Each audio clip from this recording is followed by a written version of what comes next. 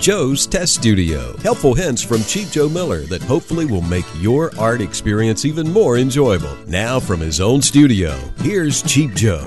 Welcome to my studio.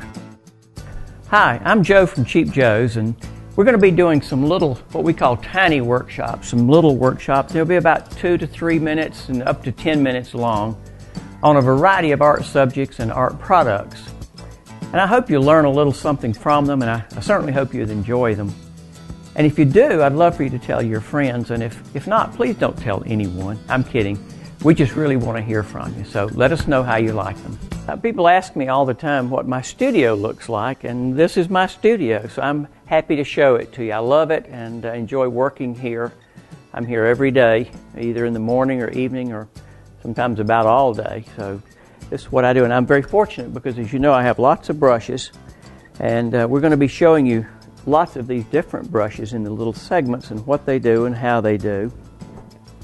And of course I have lots of color too. We can talk about color one day and the mixes, and I just enjoy my studio so much. I have all of these drawers are organized to hold really full sheets of, well, that's my mats, and then they hold full sheets of paper, and I have some partially finished artwork and some that's not.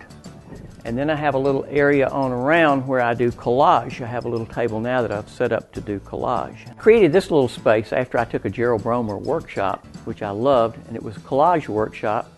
And so now I have a little area here that I can do my collage papers and not create a mess over the whole studio, which I usually have anyhow. But I love this little corner, and then I take the pieces I've collaged over to my easel and finish them over there.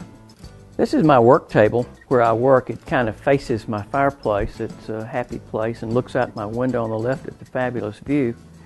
And of course everything's right here for me, my blotter and the water and brushes and extra paint, a spray bottle to use, and I cleaned it up a little bit. It's usually really, really messy, but this is where I work and where I have so much fun doing my art.